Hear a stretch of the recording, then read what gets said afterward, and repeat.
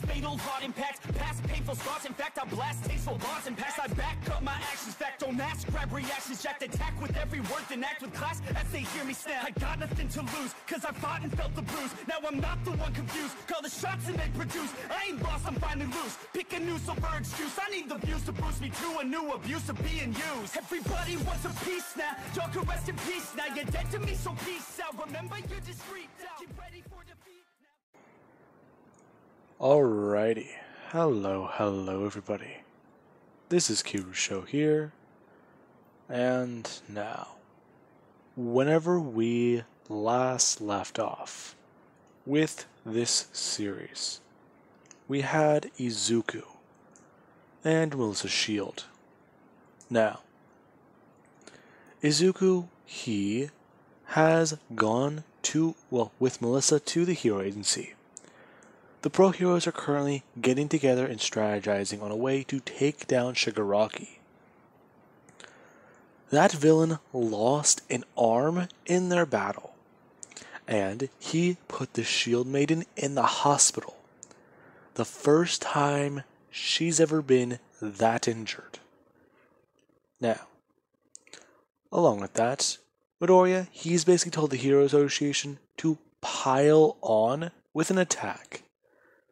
Right now, Shigaraki, he is basically, in a way to put it easily, dazed and confused. He's still trying to recover from what happened just the day before.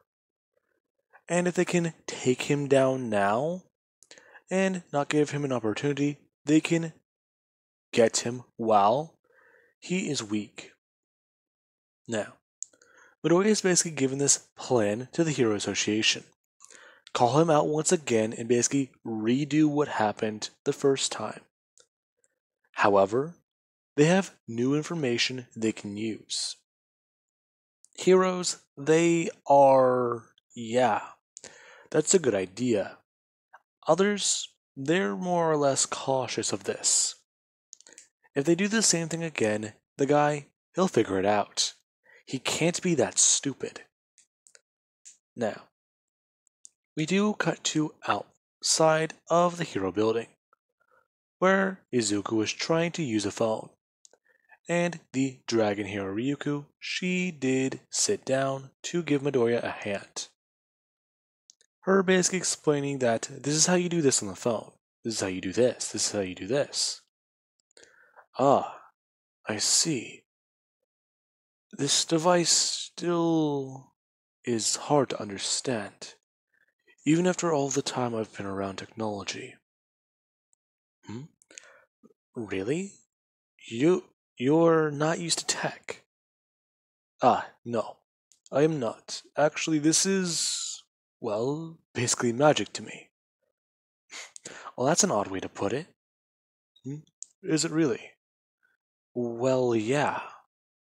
This tech isn't really that impressive, really. Even the phone itself is an older model. I think it came out a few years back. Ah, I see. Where you're from, you don't have tech like this, do you? No, we do not. Where are you from, if I can ask you that? Your Japanese isn't too bad, actually. However, it's the way you're pronouncing certain things. You're using more complex words instead of simplified versions. I see. I do not wish to inform you of that. However, if I am to give information, I am the one who's trained the Sword Maiden. Really? That young woman. She's impressive. You trained her? Ah, yes, I did.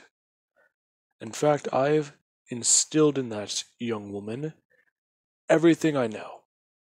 My tutelage, my knowledge, and how to harness her power properly. Wow. As far as I heard, I thought she was a normal girl. Then again, she's the hero who doesn't bleed. So, there's a lot to learn there. Ah, yes. In fact, well, I'm gonna be honest. Hmm? You wish to speak your mind? Speak, please. Well, okay then. Pro heroes, a lot of them are on the fence about your plan. Many of them don't want to die. That's understandable. There's obviously going to be resistance. However, if we execute the plan properly, no one will die. Yeah, that's just it. Plans rarely ever go accordingly. You're aware, right? Yes, I am aware. However, that is a sacrifice that you put your lives on every day, is it not? Hmm? What? To try and put it in a way you understand. You are a pro hero and you risk your life every single day to make sure people are safe, correct? Yes? Yeah.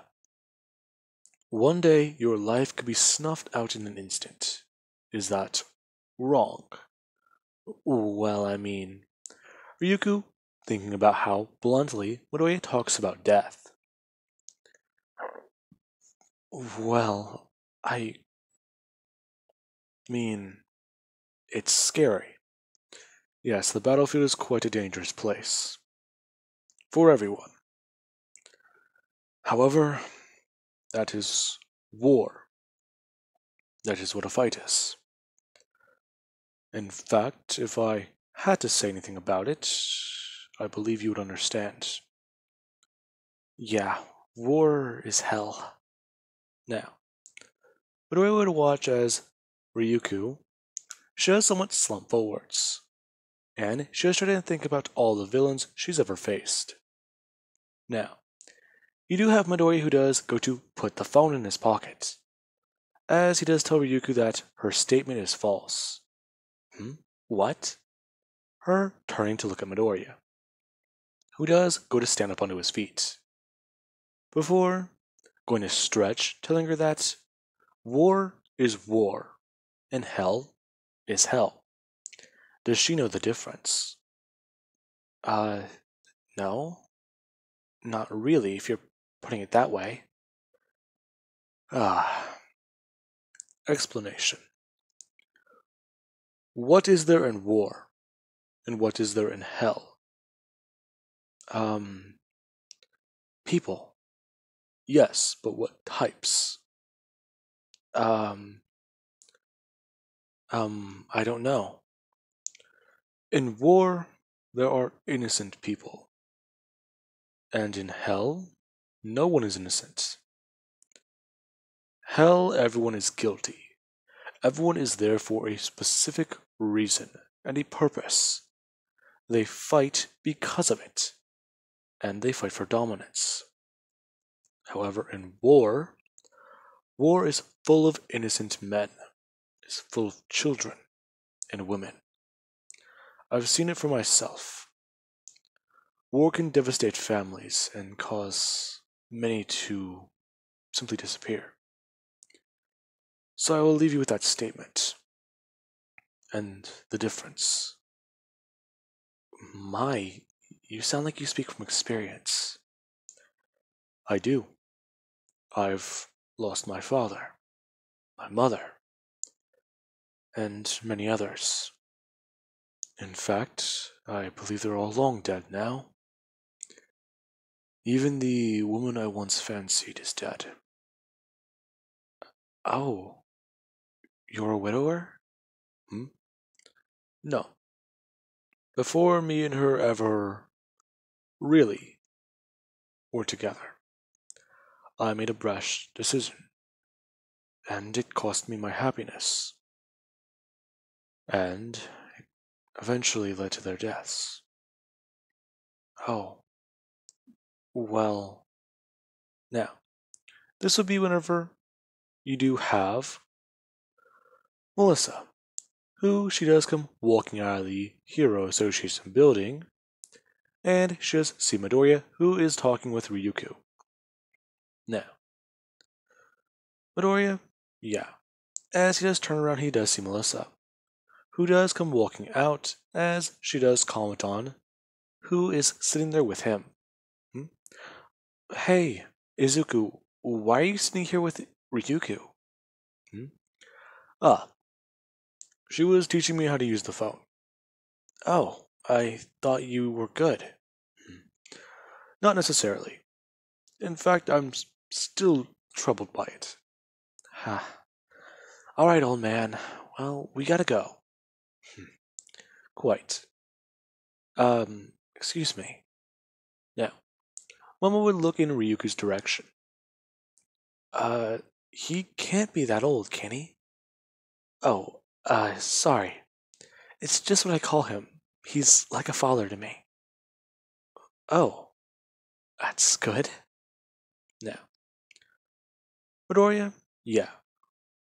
He does go to leave with Melissa, as he does leave the Dragon Hero with a few words. He's heard of her before, and he knows the dedication and code she does live her life by. It is a very respectable code. However, she does need to know when to diverge from it. Now, the Dragon Hero does give Midoriya some advice, since Midoriya, he did help to put some of her thoughts to rest. Now, she does tell Midoriya that people are going to fight against Midoriya's whole plan, and if possible, he needs to backtrack a bit. Heroes will patrol for Shigaraki. They can do that part. And that's at least what her Hero Association can get started on. If she does it, then many other associations will do and follow. However, trying to call the guy out, that will cause trouble. So for right now, let's all make a plan. While looking for him. Now, Midoriya, he does smile and leave. As Ryuko, she herself does make a few phone calls. Along with Melissa's Hero Association doing the exact same. Now, there is whenever Melissa, she does get back home with Izuku. And she does ask him a few things. Asking about what he plans to do. That is simple. This villain will not come out easily. Of course, he can, but if we do that, then pros, yes. They'll be demoralized, and they'll be less interested in taking him down, since many of them will believe they will just be going to the grinder. Oh, pretty blunt there, aren't you? Not at all. Now, as Miss Ryuku stated, pros will be on patrol for him, meaning they're actively searching. So, I believe that you should keep in contact with Miria, Tamaki, and Nejire. Okay, but why? Is something up? Not entirely. We need to take Excalibur back to my homeland, remember? Really? Yeah, I know, but right now? Yes. That blade is the only one that can match up to Clarence's strikes. Clarence did take it down. However, it's because of the amount of bloodshed that's been currently shed by it. In the past millennia since I've disappeared. And, if possible, you can even get it imbued with more power. What? Yes. That sword is meant to be unstoppable by the wielder. However, they have to give their heroic spirit to it. Imbue it with their blood. Okay, and? Is that all? Nah. It's not at all close. The sword forging process will take a long time. However, many of my friends, who I believe to still be alive today, they might be able to help us. Under normal circumstances, this would take months. However, while we are over there, I can show you and train you. Along with that, you can even begin to learn specialized skills the elves have. They do have some warriors last time I remember. That feels like millennia ago. Anyways, now, Midoriya? Yeah, him and Melissa do pack their bags. And Melissa, she does leave her hero association in the hands of some of her sidekicks. Now, the two do head to Ireland. And we do have whenever Midoriya, yeah. He does currently stand at the site where he was fallen. And he does look down at the rock where Melissa, she did pull the sword from the stone. Ah, this takes me back. Yeah, it does, doesn't it? Whoever thought we'd be here again? I don't know. However, I do think back on it. The life that I took. What? Yes. Shortly before I was sealed in my sword, I killed a man. Oh, that's not. The man killed my father, and he ordered an assassin to do it. He then, in fact, wanted to invade my nation. So, I killed him. I came here on a one-man killing spree. No one could hold up to me. In fact, it does seem to be quite estranged, now that I do think about it.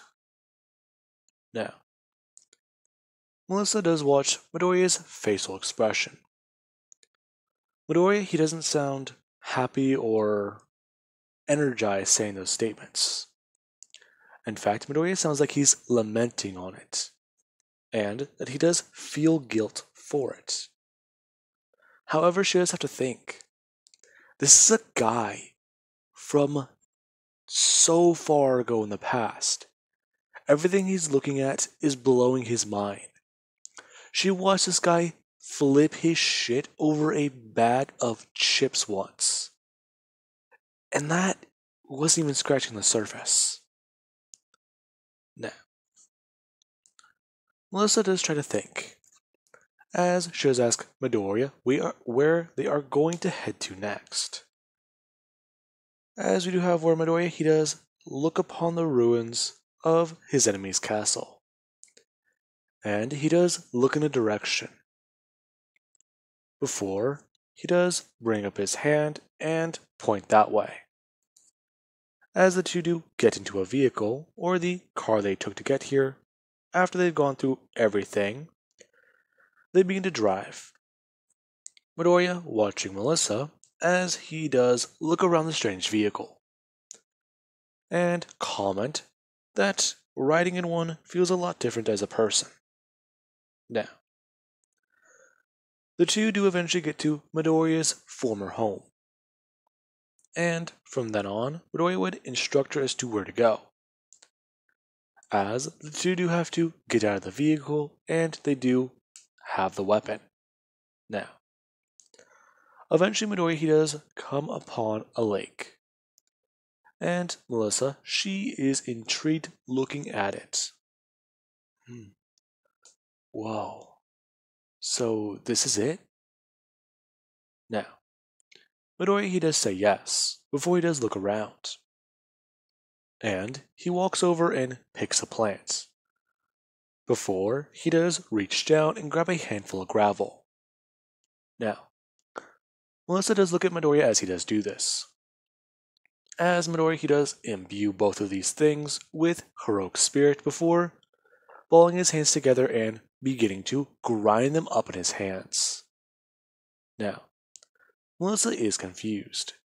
However, Midoriya, he does do this with immense amounts of strength. Before, Midoriya, he does open his hand to, having fine powder in it.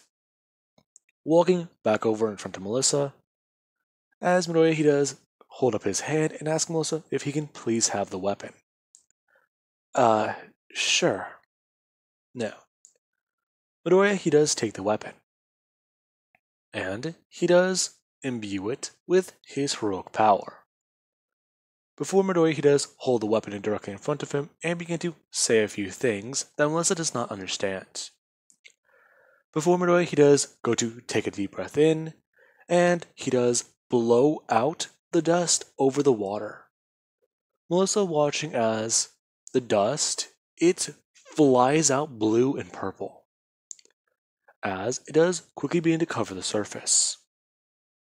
Now, as it does happen, Melissa does watch the water begin to emanate a strange glow, before a bright flash. And Midoriya, as he does walk forwards, Melissa does have to unshield her eyes and then unshield them, watching to see as a platform does currently form in the water. And there is a large door she does not recognize. Now, she does go running after Midoriya, since she is confused as hell as to what is going on. And we do have where Midoriya he does walk through the door, Melissa right behind him, as the two are greeted by a large amount of men in armor with spears, as that many of them do ask him to state his business and how he knows to get here, since that entrance has been sealed off for centuries. Now, Midoriya he does state his name, talking about how he is King Arthur and he does currently hold Excalibur with him, and he does face a grave threat. Now, many of them don't believe him, as Midoriya he does hold up the broken blade and show them all to see, as he does let loose his heroic spirits. Now, all these men are trained in this power, and they feel the pressure Midoriya does give off. Many of them dropping to their knees and bowing to King Arthur, as Midoriya he does ask to go and see him, naming a blacksmith by name, as they are off. Now, with that being said, I do hope you guys enjoyed, and have an amazing day. Catch you guys in the next part.